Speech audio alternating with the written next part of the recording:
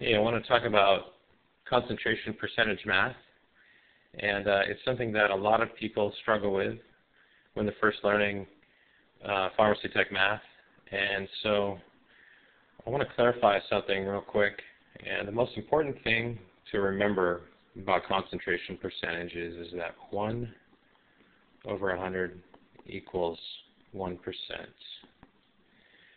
And that also, for another example, 16 over 100 equals 16%.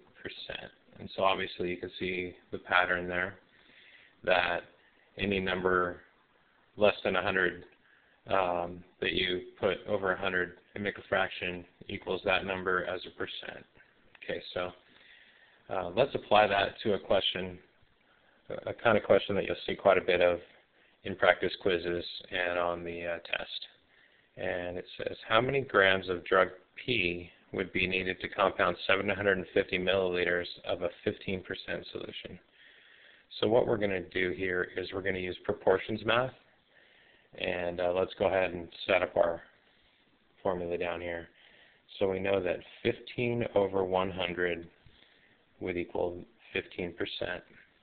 And we know we want to make a 750 milliliter solution. So we have 3 factors, and if we can find out the unknown right here, we'll know how many grams of drug P to use in 750 milliliters. So let's go ahead and do that. We'll go with our first step this way. 750 multiplied by 15 is 11,250. And then if we divide that by 100, we get 112.5, which would be grams. And so that's actually the answer to our question. That's how many grams of drug P we would need in order to compound 750 milliliters of a 15% solution. And so just to double check our answer, we'll take 112.5 and we'll divide it by 750. And so what we get there is 0.15, which is the same as 15%. So we know our answer is correct.